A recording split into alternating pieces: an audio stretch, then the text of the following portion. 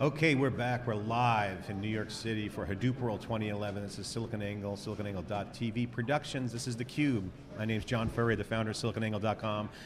My co-host is here, and his name is? I'm Dave Vellante of Wikibon.org, and we're here with a special guest, Jeff Kelly, also of Wikibon.org. Jeff is a big data analyst for the Wikibon community. Welcome, Jeff. Thanks for having me, guys. Appreciate it. Yeah, good to see you. Hadoop World, third year in a row. Your first year, my second. You know, John, you've been here since the beginning. But so, Jeff, what are your initial impressions of this? You know, you're scouring the crowd, talking to some users. What are you seeing out there? Well, there's just a ton of interest in Hadoop, all things Hadoop right now. I mean, it's we're seeing this evolution of Hadoop from a kind of a niche or almost a fringe approach to big data analytics and processing to really starting to gain mainstream adoption, and we're seeing more business users here. As we heard in the keynote, I think about a third of attendees here are actually kind of business users. They want to understand how Hadoop can help them in their everyday business. So we're definitely seeing a shift from the more techie crowd to include some business users. Yeah, so I know leading up to Hadoop World, you published, along with some other folks in the Wikibon community, but it was really your effort, the Big Data Manifesto. It's a big project that you undertook, really trying to describe the ecosystem, the use cases, the industries, the market segmentation, and the like. Talk about why the Big Data Manifesto. What led to that? Well, really, we were hearing from our community, the Wikibon community, that they wanted this information. Really, there's a lot of interest around big data right now, and our community needs to understand what it is. How it can impact their business. There's a lot of questions around adoption challenges, how Hadoop can fit into your existing IT infrastructure, but I think most importantly, how can it be applied so that organizations can achieve competitive advantage. And so that's why we put together the manifesto. So what's the big premise that you're sort of putting forth in that? Right, well, the premise is the big data is the new reality. I mean, the fact is that old ways of storing, processing, analyzing data just aren't going to cut it anymore with the variety, the volume, velocity of data that organizations are now grappling with. So organizations that want to maintain their competitive advantage, want to innovate, want to create new ways of doing business, start exploring new opportunities made available to them by big data, need to kind of embrace this new reality.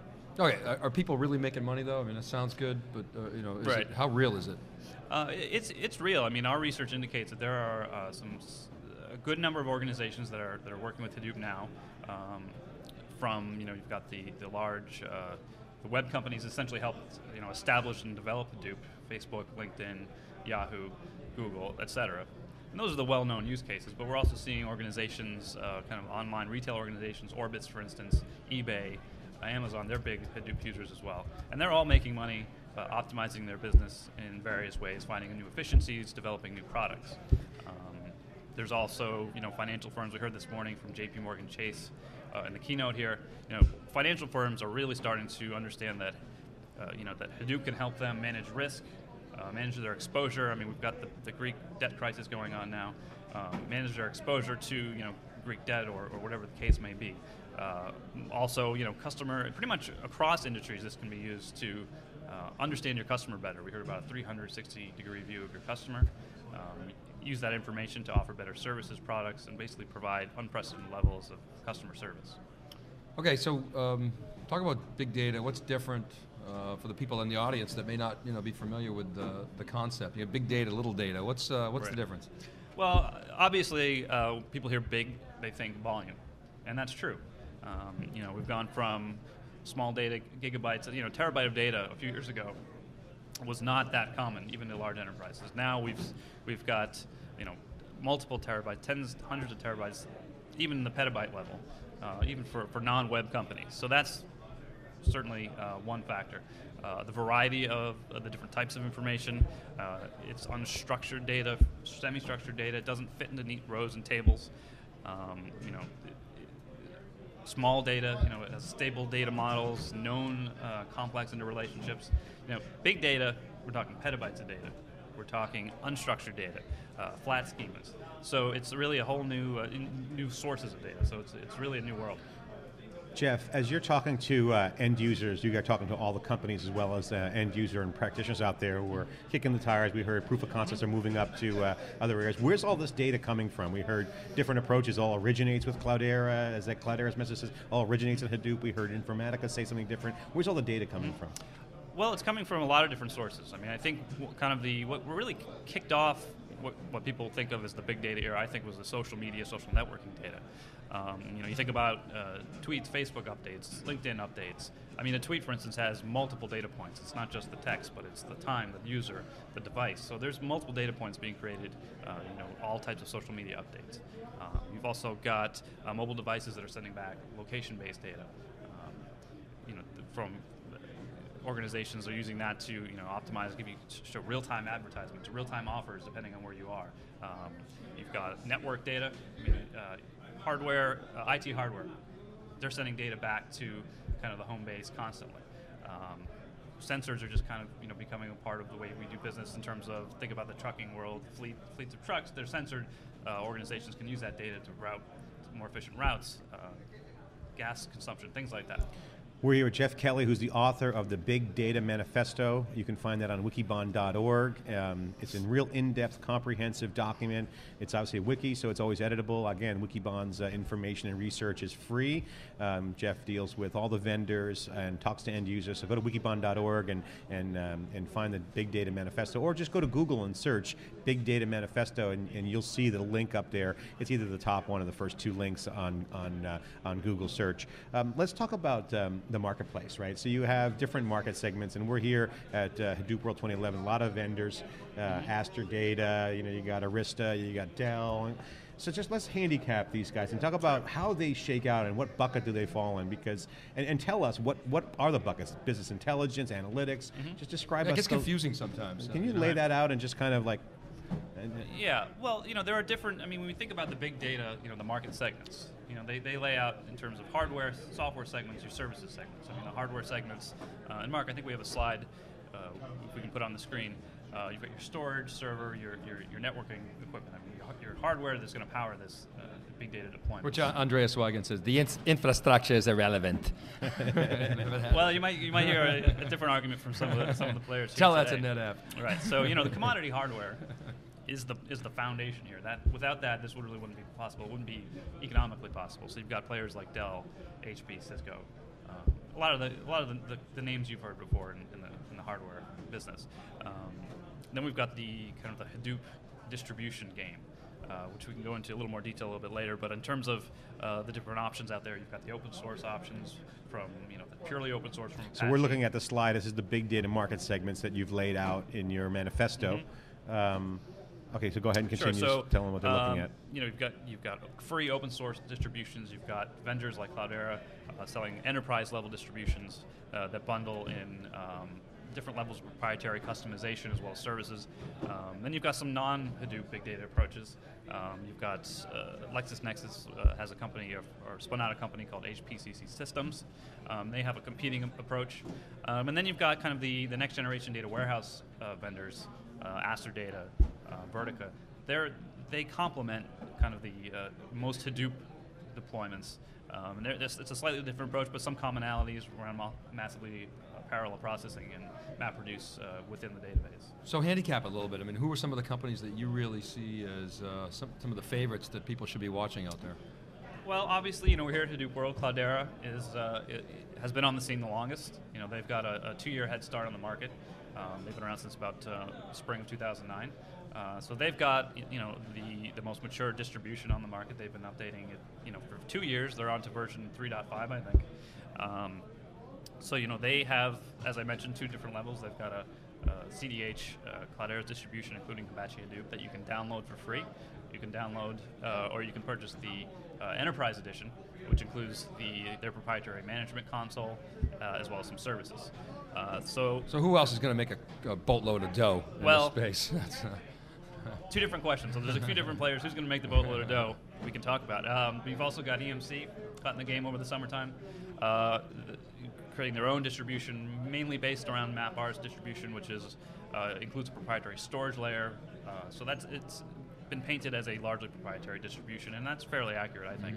And then, of course, we've got just over the summer, Hortonworks was spun out from Yahoo, and just I believe last week, Hortonworks released or announced their first distribution, 100% open source, including their custom-built managed. So those three are going for the big prize, right? I mean, it's, you know, John, we've talked a lot about the next Red Hat. You know, Amr made some comments about the similarities and the differences. One of the similarities is Red Hat's got a $10 billion market cap, and that's what everybody wants in this space, right? Yeah, and it's obviously validated by the presence of the vendors. The market segments slide that Jeff put out obviously lays out the ecosystem or the landscape of the industry, but really the telling sign to me on the money making and the growth side, I'd love to get your perspective, both you guys, on this, because I know you're tracking it and doing some specific research on this, but you know, the XL Partners putting in a $100 million fund announced today at Hadoop World is compelling.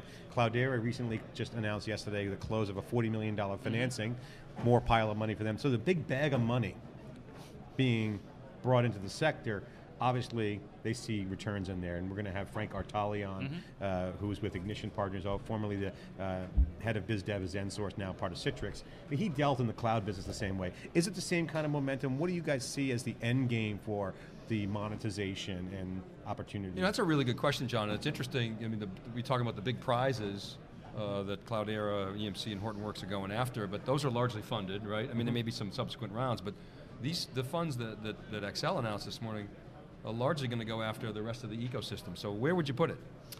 Well, I think you know, building applications on top of Hadoop is definitely the way we're going to go.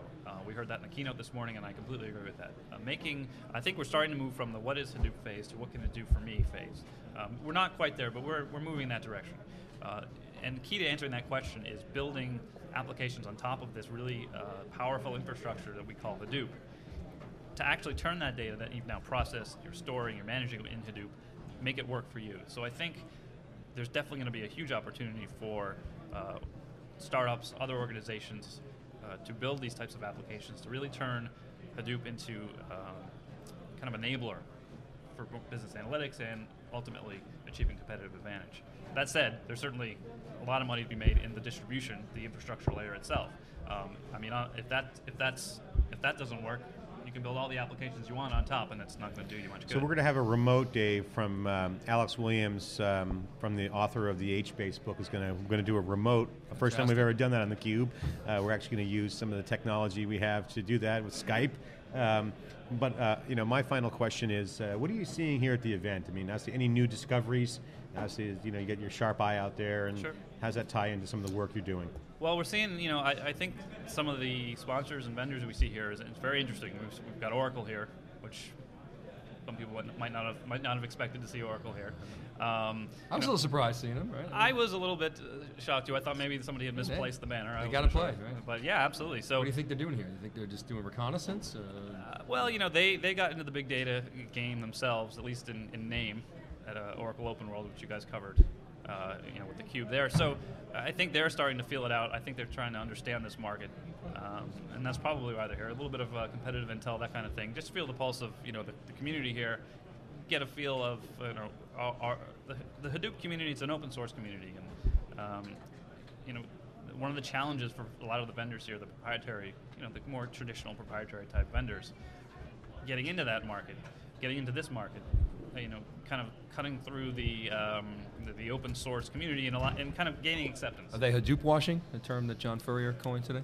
Hadoop washing, I like that. That was good. We're inventing new terms on theCUBE, which is good. That's what we do. We extract the signal from the noise, and we're looking for noise, and the noise is in the form of Hadoop washing, which is essentially bolting on the word Hadoop. And it's a tricky one, unlike cloud washing, where, you know, we're going to look at that. So I think that's definitely happening. You know, I would include big data washing, because you're seeing I mean, vendor after vendor is slapping on a big data XYZ product. You know, what does it really mean? There's different definitions depending on what part of the market you're coming from. So, you know, that is something that, you know, end users and potential, you know, companies that are evaluating Hadoop and other big data approaches need to cut through that, and, you know, that's what Wikibon's trying to do. Okay, just stay right here. We're going to go to a remote with Alex Williams, who's our lead blogger for Services Angle and SiliconANGLE in the enterprise, with Lars George, who's the author of the O'Reilly book, HBase book, which they're giving away, by the way, to all the attendees. I haven't gotten mine yet, but Got yours. I do have mine. as you know, Dave, I read it last night, cover to cover. as you know, Dave, we have an HBase Yep. deployment. We've built our own custom HBase, so I'm really excited about HBase. It's one of those hot things that just so totally works well for us. And Hadoop is allowing us to do things we haven't done in ever, and if we tried to do it years ago, it'd be very difficult with structured databases. So.